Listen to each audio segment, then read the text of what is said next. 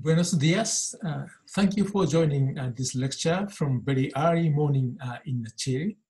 So my name is Kenji Doya from Okinawa Institute of Science and Technology.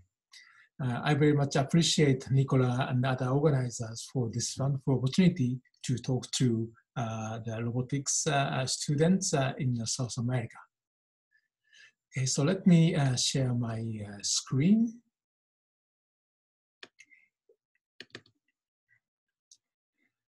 Right. So the title of my talk is How to Let Robots Learn, Develop, Communicate, and Evolve. It's clearly an overreaching topic, but I hope I can give you some pointers for your further study in this lecture. But first of all, do you know where is Okinawa? So this is the opposite side of the Pacific Ocean. And here, it's in the southwest end of Japan, like a 2.5 hour flight from Tokyo. But it is close from other areas in East Asia. So we'd like to hope people, not only tourists, but the science and the students can get together here for international and interdisciplinary research. And our lab is called the Neural Computation Unit. So because it was one of the first lab to be started in OIST, so we try to make it quite interdisciplinary on its own. So we have as part of the lab working on creating autonomous agents, another part of the lab working on understanding the brain's mechanism for learning, and doing some robotics experiments and also neurobiology experiments using rats and mice. So the topic today is related to something we wrote in our recent like a perspective paper in current opinion in the behavioral sciences.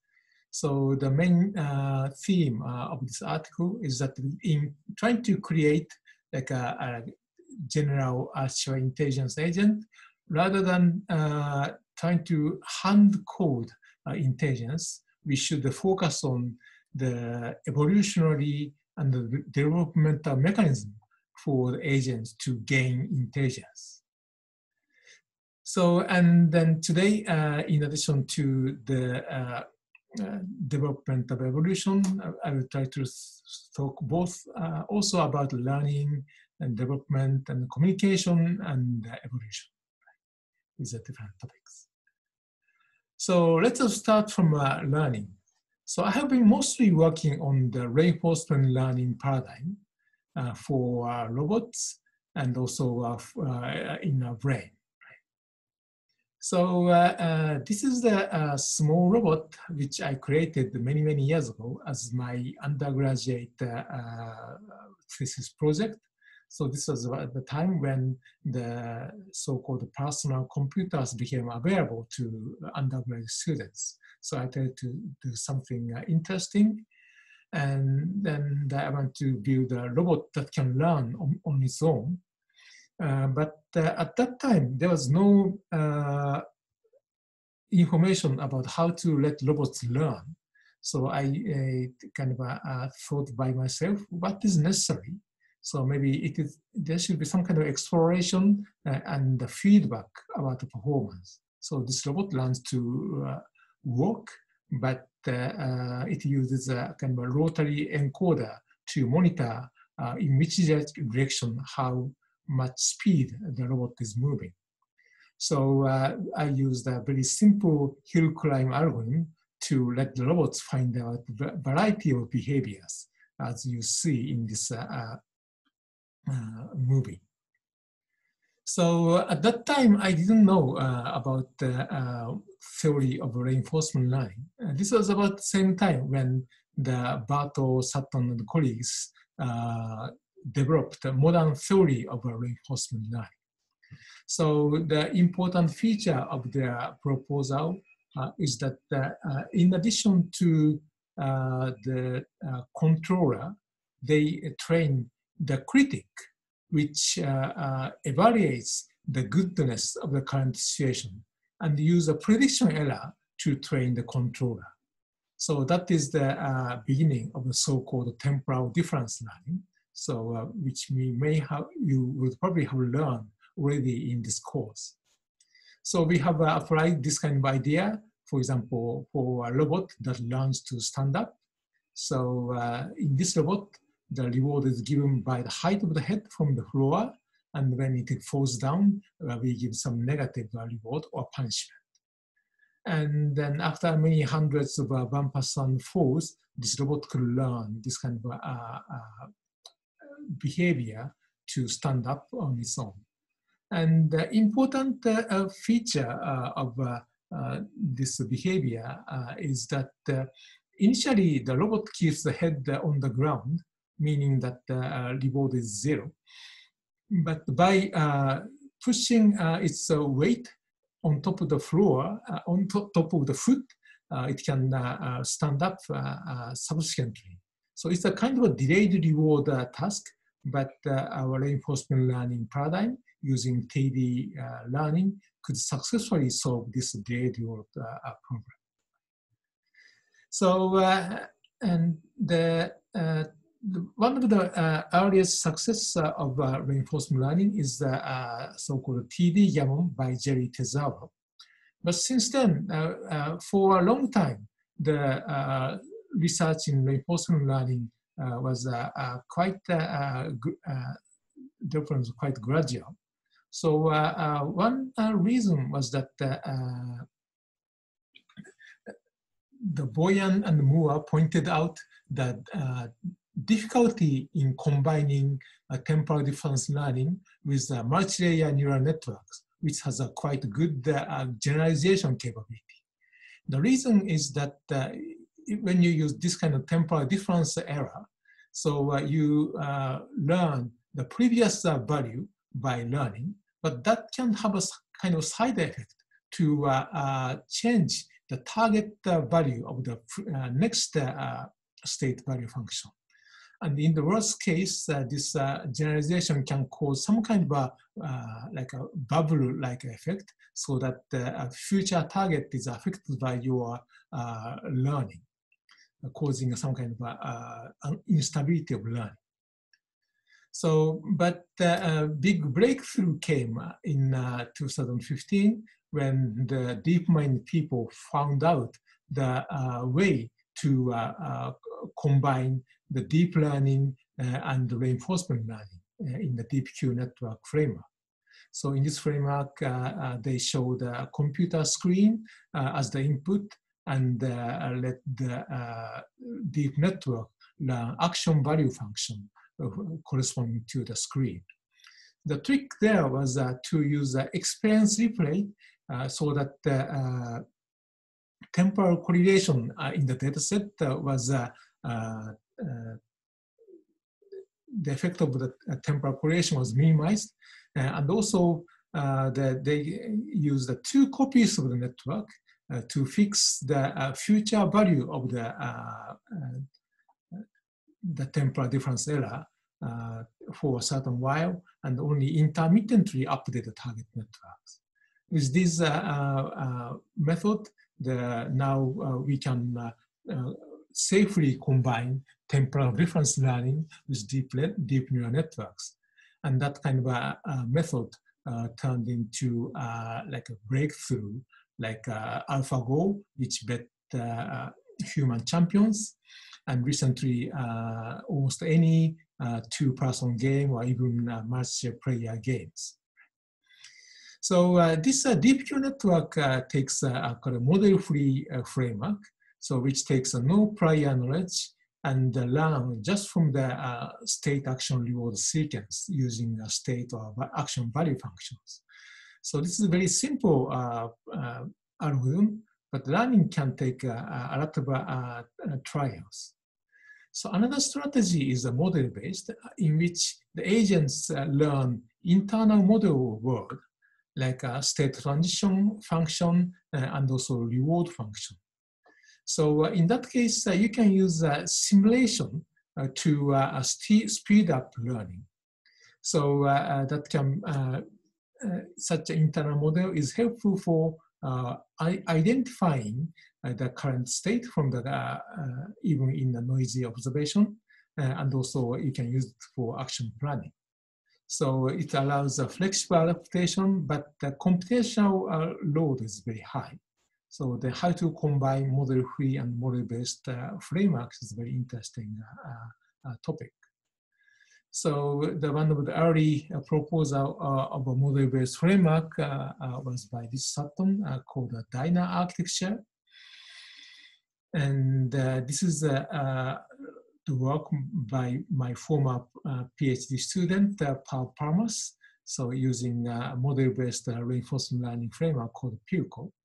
So this is the task of for this smartphone robot to bounce up and balance.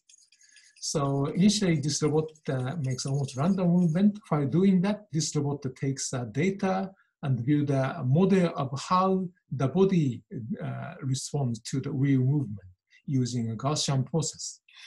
And they use such a model to train the controller. And then in just less than 10 trials, this robot could learn to bounce up and balance. This is one demonstration of the data efficiency of a model-based strategy. So he further went on to derive more advanced methods for model-based control strategies. I don't have time, but you may want to check these works. And in addition to applying the reinforcement learning to robots, we are interested in the mechanism of reinforcement learning in the brain. So in reinforcement learning, the agents learn like a value function and they use them for example, action selection and learning based on the temporal difference. So, and how to implement these steps, like prediction and action selection and learning is a very important issue. For example, what kind of functional approximator we can use, or whether to use prediction models for the value computation. And also important topic is how to tune the parameters. For example, temporal discounting parameter or temperature or inverse temperature for exploration and for learning rate. And these are important topics for the implementation of reinforcement learning to robots, but probably these are important issue for our brain as well. Right. So regarding the implementation of reinforcement learning in the brain, many people, including ourselves, suggest that the basal ganglia, which is hidden under the cerebral cortex, would play a very important role.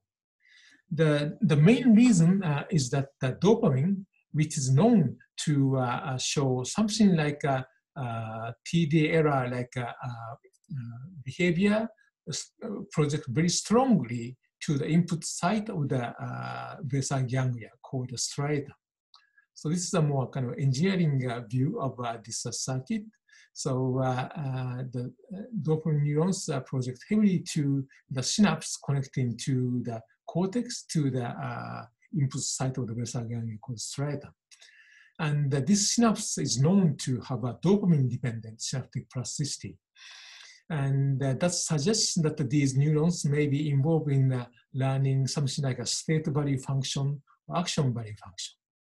And then these values would be used for TDA computation and also for action selection with some kind of a competitive mechanisms. So we try to test such a hypothesis using rats that plays a two-armed bandit task. Depending on the tone he hears, he can choose either right or left hole and then get some kind of probabilistic reward feedback. And we fitted this animal behavior using a Q-learning model and then estimated how the action value, for example, for the left forward choice changed over like hundreds of trials. And use this kind of time course to look for any neuron activity related to the action value. So this is the one example of the neuron whose activity changed. For the animal, he has a Q tone like this, which has a very high correlation with the left action values. And with this way, we could identify the neurons in the stratum encoding the action value or state value function in addition to the movements for the left Q or right Q. And more recently, we started to do like a neuron type specific recording using endoscope with a calcium imaging. So these are the neurons that project to the dopamine neurons in the substantia nigra. And my former graduate student, Tomohiko Ishizawa, could demonstrate that these neurons actually show reward predictive properties, which is consistent with the hypothesis that these neurons would represent the state value function. Okay, so this is a kind of things we have been working on regarding the reinforcement learning in the robots and in the brain. And then the development is also very important. So as we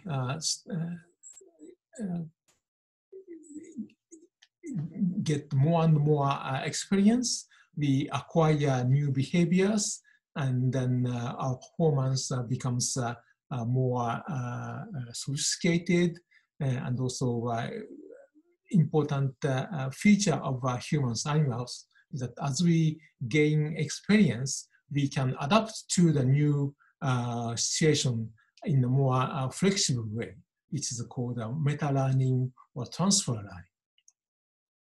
So this is the very early study of reinforcement learning in collaboration with Professor Okihide Hikosaka, who is now at the NIH. So this is a computer game for a monkey. So he learns to press the buttons in the right sequence by trial and error. So, as he learns the same sequence over many weeks, their movement becomes much faster. And then we could see that their performance is more predictive rather than just chasing the target that were presented.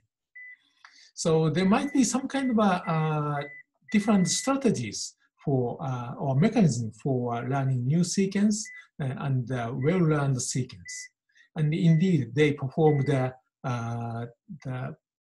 blockade of the different parts of basal ganglia and showed that certain part involved in new learning, and certain part of basal ganglia is important for performance of very well-learned sequence. And actually, so the basal ganglia and the cortex has some kind of parallel loop structure. And it seems that the different parts use a different state representations.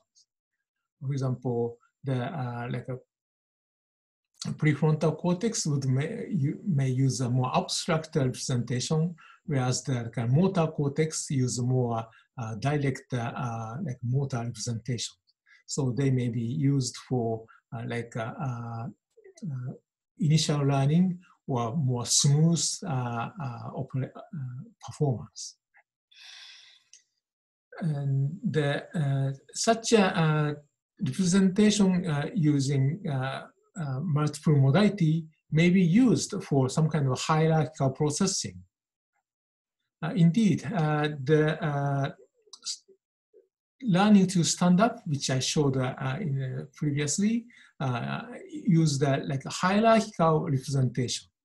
The lower level for like a sensory motor control in a continuous torque and angle and angular velocity, and the higher level uses like a more discrete representation to facilitate coarse grain exploration. So by successfully combining these hierarchical reinforcement learners, we could avoid relatively fast learning of such a behavior. And when we implement the learning architecture, we have a choice of using a simple agent or more complex sophisticated agent. Simple agents may learn very quickly, but their performance is limited. So the complex agent may be able to perform better, but it may need more data for training.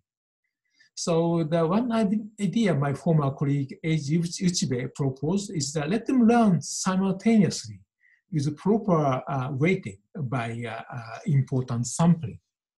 So then initially, like a simple agent would take the control, but gradually the simple agent taking control, sophisticated agent can learn the better performance. So that is what the architecture CLIS could achieve. So such a parallel modular learning may also be quite important. That may be behind the development of our own behaviors as well. And also my colleague, former colleague Makoto, first analyzed this rat behavior using reinforcement learning model, but he explored whether there's any other algorithm to better explain the animal behavior. And he came up with a kind of a finite state transition model to explain the animal's choice behavior. And indeed, he showed this kind of 8-state transition model. Each state corresponds to a different choice, and also the animal transits between different states based on the reward feedback. And actually, by comparing the performance of different models, he showed that this finite state model has a better performance in reproducing animal behavior than the reinforcement learning models. So the possibility is that even though initially the animal learns this kind of behavior by reinforcement learning, so some kind of a strategy for adapting to new reward setup can be learned as a kind of a like fixed like a routine strategy. So then if there are many different modules and strategies in the brain, how to select the right one given the former experience is a very important topic. So there has been many hypotheses about how the right models are selected based on the prediction error or uncertainty. And also, it's a very interesting topic. In our brain, how appropriate choice of the modules are implemented. So for example, the Zhaojin Wang and the colleagues proposed that the different interneurons, inhibitory interneurons in the cortex will be used for the gating of the input to the pyramidal neurons or gating of the output from the pyramidal neurons. I think this is a very interesting suggestion. And in terms of the meta-learning, so one type of meta-learning is that setting of the hyperparameter or meta-parameters. For example, in the reinforcement learning, like the learning rate, inverse temperature, and temporal discounting are the major parameters. And then I proposed hypothesis that they may be controlled by specific neuromodulators, which project from the brainstem to very widely to the different parts of the brain. So since then, we have been focusing on the function of the serotonergic system.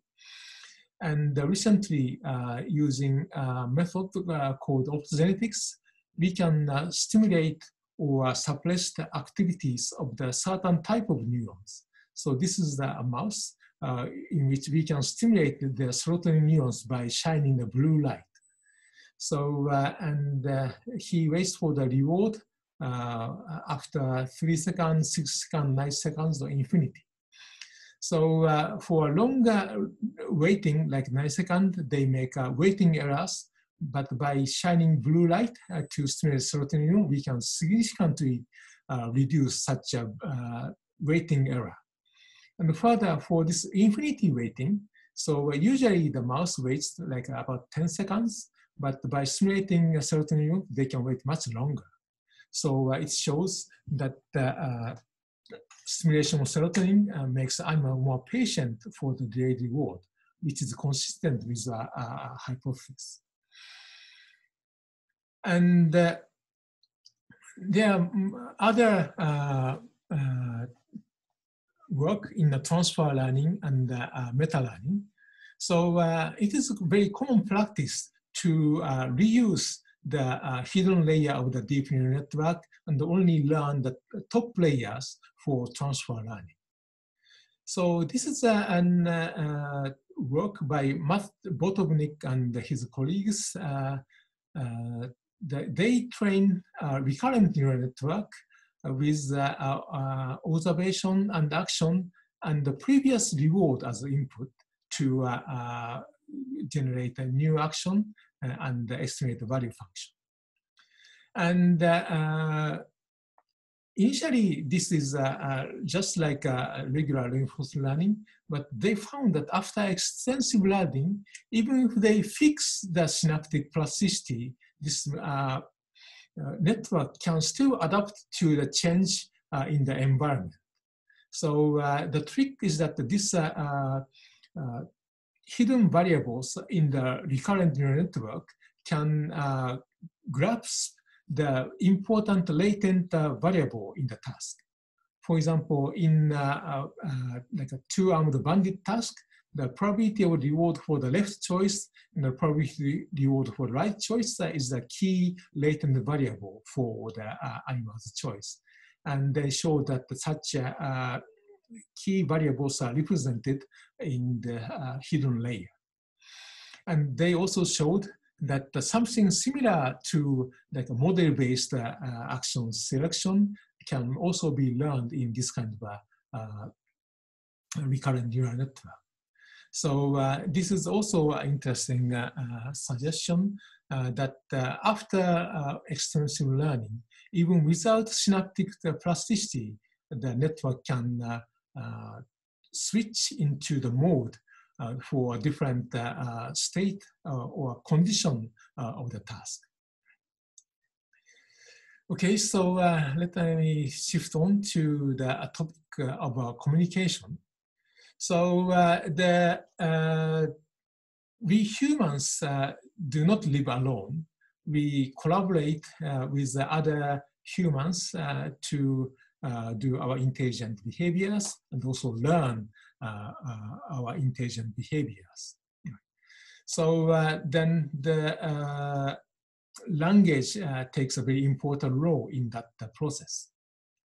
So to let the robots and the agents learn language, the language games are often used. And also in the actual use of a language, the mechanism of mental simulation is very important.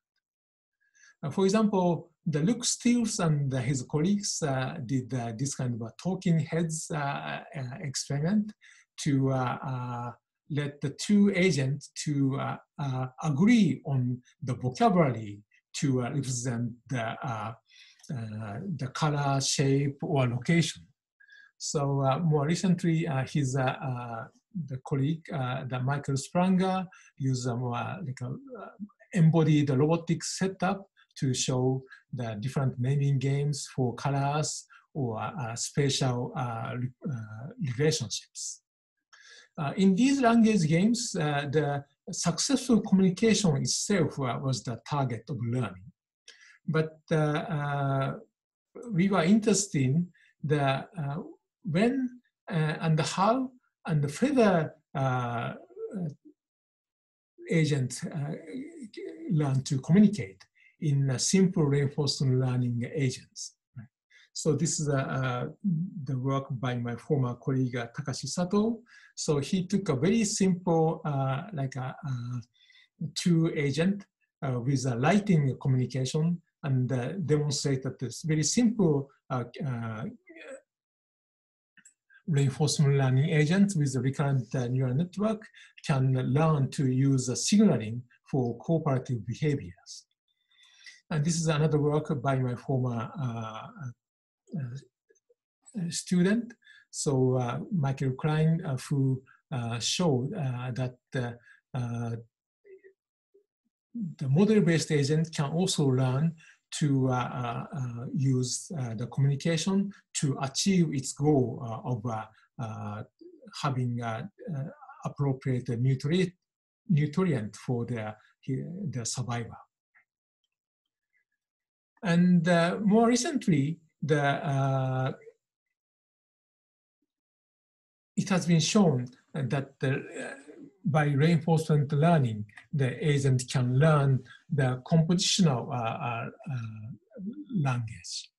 So in this case, they use the deep neural networks and also introduce a sparse prior for the vocabulary and the extensive used back propagation through the word model across multiple brains. And then, which is not the biologically realistic, but still they could demonstrate that agent can learn to acquire like a compositional language, like action and object and subject. So I think that's also very interesting new developments. And when we use a language for very simple words like watch out or the take care, so we can simply react to the word, but we usually imagine the situation the speaker is in from the language and then produce a correct behavior. So which requires some kind of mental simulation, which is like a process based on the action-dependent state transition model. So such a mental simulation is helpful, for example, estimating the current state from the past state and action, or planning the future, or imagining a virtual situation, which will be probably very important for language communication. So regarding the implementation of action planning, so one framework which we proposed is that the different part of the brain are specialized for a different learning framework, like cerebellum for the supervised learning, which can be used for acquiring action-dependent state transition model. And the basal ganglia for reinforcement learning, which can be used for evaluating the predicted state. And the cortex with its unsupervised learning for the representation learning can be used for kind of a working memory site for linking different state and action representation. So to test such a framework, my former student, Alan Furman, performed a functional MRI task using a simple computer game to plan for a complex path using action-dependent state transition model, which is a key map-based cursor movement. And he indeed found certain cortical areas activated, like parietal cortex and premotor cortex and dorsal prefrontal cortex during this kind of task. After the target was shown before the subject actually started the finger movements. But in addition, he also found the activity in the part of the cerebellum and also basal ganglia. So, which is consistent with prediction that internal model in the cerebellum and also evaluation mechanism of the basal ganglia would be utilized for action planning. And we are further interested in what was happening in this kind of cortical circuit. To do that, we use the mice that are running under on this air-floated ball under the so-called two-photon microscope with which we can measure the activities of hundreds of neurons in the cerebral cortex. And then by using a Bayesian decoding of these neural activities, we could see that goal distance representation of the mouse's brain changes as the mouse actually moves, even when the sound feedback for the target location is withheld. So, and this is a kind of indication that the neural process for the mental simulation is existent in the parietal cortex. We are hoping to further study this kind of neural activities to understand the cellular level mechanism of mental simulation. Okay, so let us finally move on to the topics of evolution, right? So our mechanism of learning or development or the communication was acquired through the long history of the evolution of our brain. And also for robots, the application of an evolutionary framework is quite common. Right? So you can think of evolution of learning algorithms, of learning architecture as well. So we have been working on the project called the Cyber Rodent project. Our question was whether the reinforcement learning robots can acquire its own reward function. So, to do that, we try to build like robots with the constraints similar to biological agents. So our reward system have like food or water or sex or in a human like a money or social frame, but maybe related to two major necessity of life, which is like self-preservation or survival and self-reproduction. So for mimicking that, we create robots which look for a battery pack on the floor and charging for survival, and use kind of infrared communication to exchange their program or the parameters of the common programs. So we have been working on the both simulation and the experiments using this kind of robotic platform. And then in this framework, each hardware robots have multiple virtual agents, each of which have genes representing the like innate behavior, neural network weights, and also the parameters for the reward function and the parameters for reinforcement learning. So then my former student and the postdoc Stefan could show that these robots can evolve the different reward function. For example, this is a reward for the sight of the battery pack, and this is a visual reward for the sight of the face of the robot for mating. So he could demonstrate that parameters of reinforcement learning, like temperature or learning rate or temporal discounting parameter, can also be optimized through evolution. And then unexpectedly, we found that in some colony, so there are heterogeneity of the behaviors. So this is what the robot does when he finds a battery pack on one side and another robot on the other side. So some robots just go for the foraging for the energy recharge, but some other robots went for kept track of another robot for mating opportunities. He ran the gene analysis of those robots and actually found out there are like 2 different clusters, and he could show that they can survive, stably coexist with a certain proportion. So this is an unexpected finding, but by combination of the evolution and reinforcement learning, we can see quite different variety of the behaviors. So unfortunately, these robots became too old, but now we are building a new generation of robots using smartphone as their brain. So like a survival to go to the charging station, or reproduction by showing a genetic code by like a QR code. So this is our ongoing developments.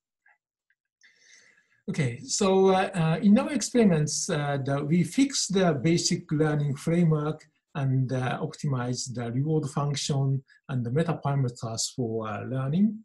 But we can also think of the evolution of the learning architecture itself. So this is a very old work by Yael Nif when he was studying with Aitan Rapin. So she demonstrate that using